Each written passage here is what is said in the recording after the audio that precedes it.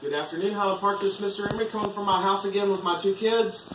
We just wanted to come to you guys with one more little activity for this week that you guys can try. It's balloons. It's something we've done in class a lot. Whether we were little or big, it doesn't really matter. You can play with the little kids. You can play with your brothers and sisters. It doesn't really matter. So if you have a balloon, that's awesome. Get your mom or dad, or if you can blow it up, that'd be great. Just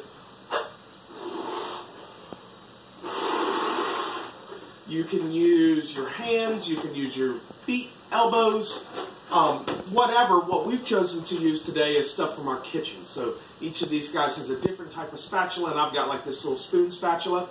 So you can hit the balloon back and forth with that, okay, trying to keep it off the floor, trying to keep it from hitting the ceiling. Try, you know, however you want to play with it is up to you. Now, or let it hit you in the head. Now, sometimes we don't have these balloons at home, and that's okay. What we've come up with is all different kinds of things. I've thought you can use Kroger bags, you can use Ziploc bags, you can use the little bags that we've been getting lunch with. If you can get a little bit of air in that and get it tied, that's great.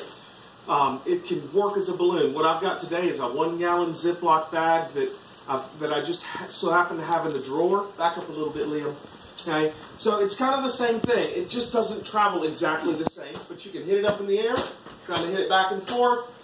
Okay, that's just something for you guys to kind of stick with during the day. Any little thing like this is going to be great, especially like when it was raining this morning. This is just something, an idea that you guys can take and use at home with all of your siblings. Again, Highland Park, we miss you. Can't wait to see you again. And I'll come back here soon with another idea for you. Bye.